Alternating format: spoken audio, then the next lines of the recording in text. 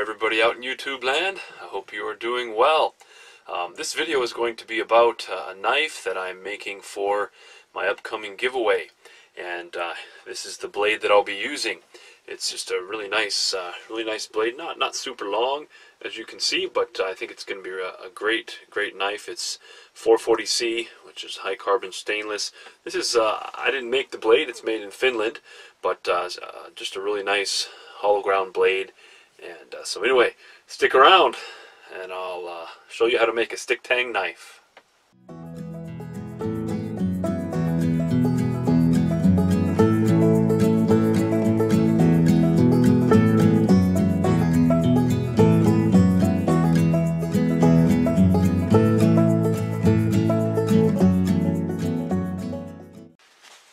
Well, one of the first things that I always do to protect myself and to protect the blade is just to put a nice layer of tape on that. So that's always a good thing to do, just to keep everything safe and keep myself from getting cut. Okay, well, here's the block of wood that I've selected as well for this knife handle. I think it's a really nice looking piece of wood. It is got some bird's eye. It's maple, and it's kind of got some really fancy end cut there or something. I don't know exactly, but this is stabilized, and I think it's going to make a really great handle for this knife here, and I can't wait to see what it looks like once the handle is shaped. I will be using just a pre-made bolster here, and basically I do have to do some filing, as you'll see, to file this down just to get it to fit just right, and then I'll begin to drill in the wood here into the block of wood. And I probably will cut some of this tang off here, because this is going to go into the knife very well, and it's going to be super solid when it all gets glued together. So yeah, I'll get started now on filing the bolster.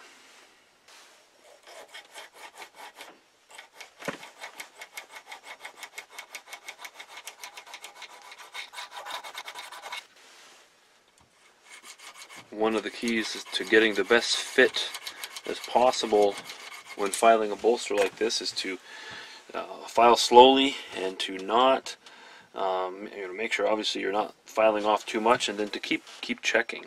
Keep checking and see how far am I. I still have a ways to go. This tang isn't even fitting in there at all, so still have a ways, but keep on going slowly. Don't want to take off too much material, because I want to be as tight as possible right there, and it's a fine art to get it just right, but when you take your time, you can get it looking pretty good.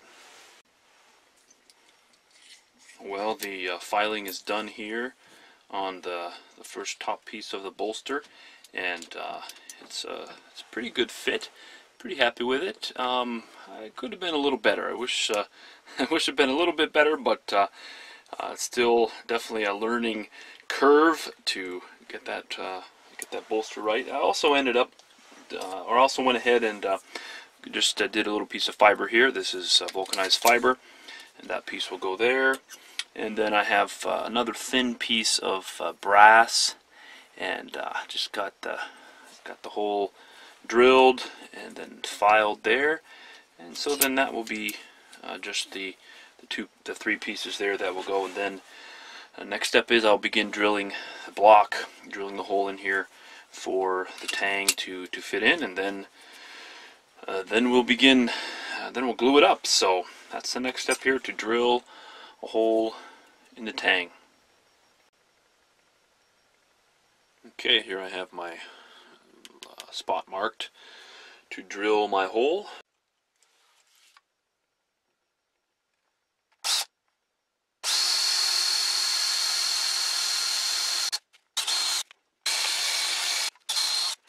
And so now what I'm going to do, I'm going to turn to some of my favorite little tools here, and these are little hand wood rasps, and they work really well. I used to use just these little files here, and these work great, as you saw, for filing the bolster, but they're pretty fine.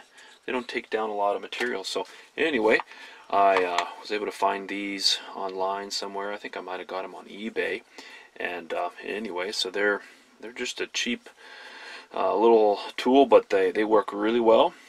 And I'll begin doing that now to make the hole bigger so the tang will fit through.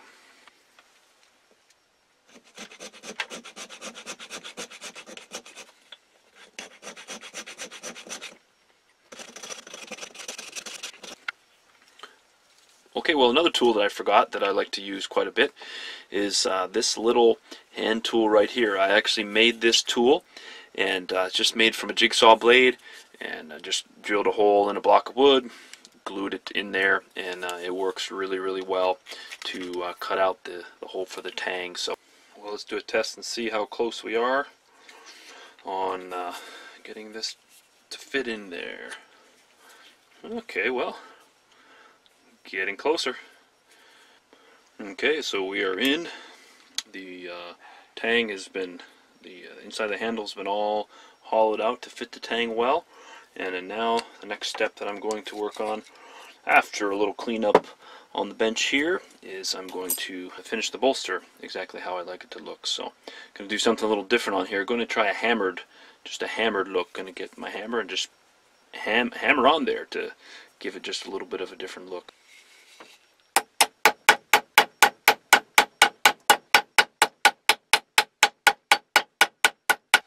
Okay, it's kind of hard to see, but you can see the peening that I did on the top of the guard there. I think it looks really cool. And like I said, like I've said several times, something different that I've done, never done before. But anyway, I think it'll turn out all right. So, just getting ready to get my glue set up, and get the pieces all cleaned off here. And for that, I'm going to be using acetone, cleaning off the blade, and just get it cleaned off as best I can, just so it'll get a very good bond with the glue. Well, I'm mixing the epoxy here, and had to mix quite a bit because I've got to get it all down in the tang hole there. So I always try to mix the epoxy. Well, I should say it's very good practice to mix the epoxy as well as possible. That way you know it's going to be the best bond as it can be. So really spend a lot of time mixing your epoxy.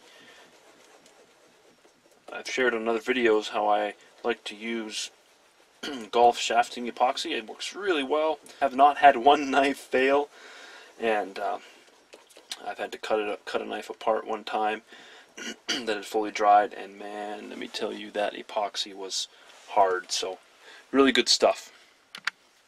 And then you just begin stuffing the hole full of epoxy. Okay, so my tang hole is all filled with epoxy, and now I'll just begin to just get the epoxy on the guard here, and got the glue all there. And next comes my little piece of brass there. Push that all together.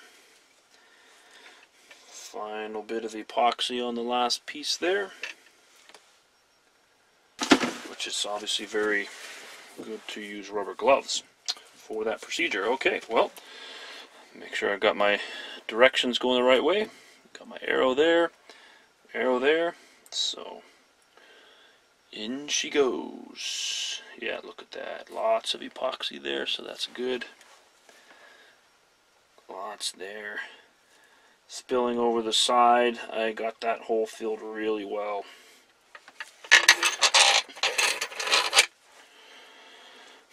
Okay, and since we've got flat bottom here, I'm just going to set it in like this and just get a little pressure on the blade there. It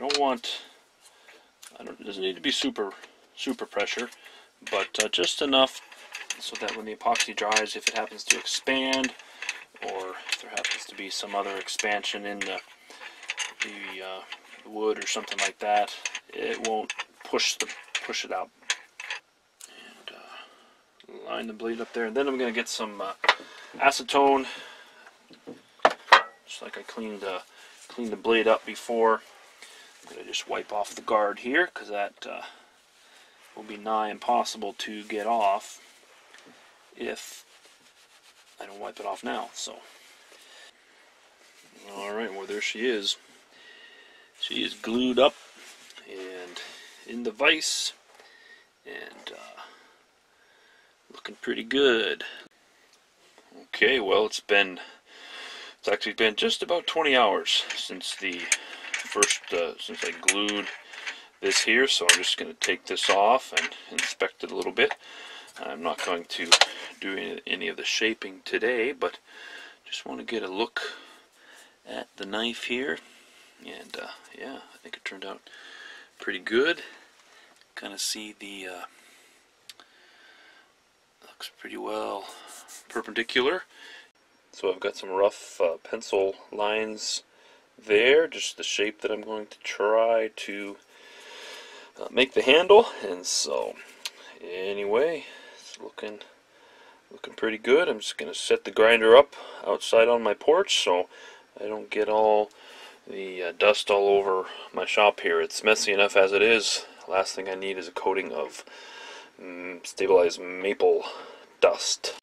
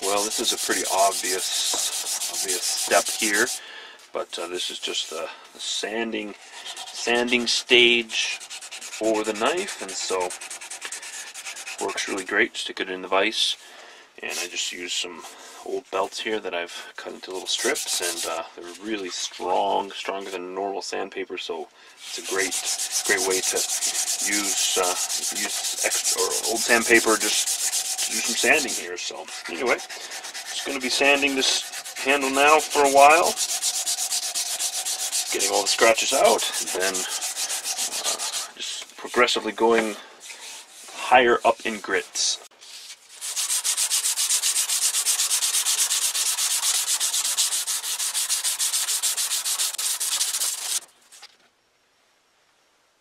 Well, the sanding is done, and I went all the way up just to 400 grit, and I think it turned out really well.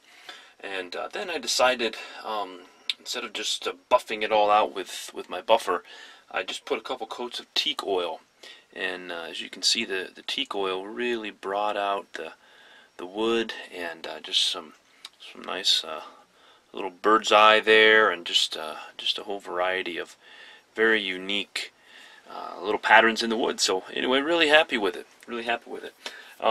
As you can see I can point this out here. We have our brass guard here, and then we have that dark piece, the black piece of fiber, and then this is actually it looks silver in as I look at it. You might be able to tell a little bit. It looks a little bit silver. It's actually brass, a piece of brass plate, and unfortunately it's a little different in color, but all in all I think it looks really good. So anyway, very happy with the knife, and just going to let it dry here, and then I'll take off the tape, and we'll get a better look and see the finished knife.